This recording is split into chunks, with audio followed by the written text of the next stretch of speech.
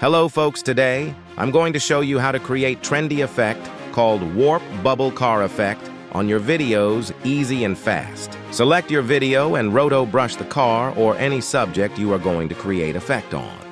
Freeze as the selection is done. Rename the layer whatever you want. I will rename it Original. Now let's duplicate our roto brushed layer twice.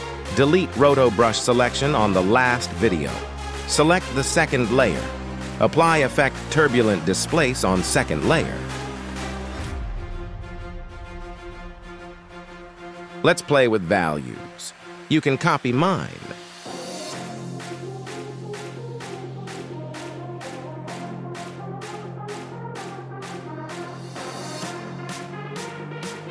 Go to the end of the video and create keyframes. You will need it to animate this effect.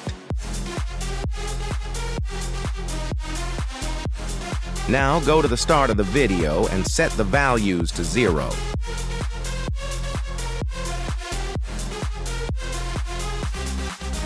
Animation is almost done.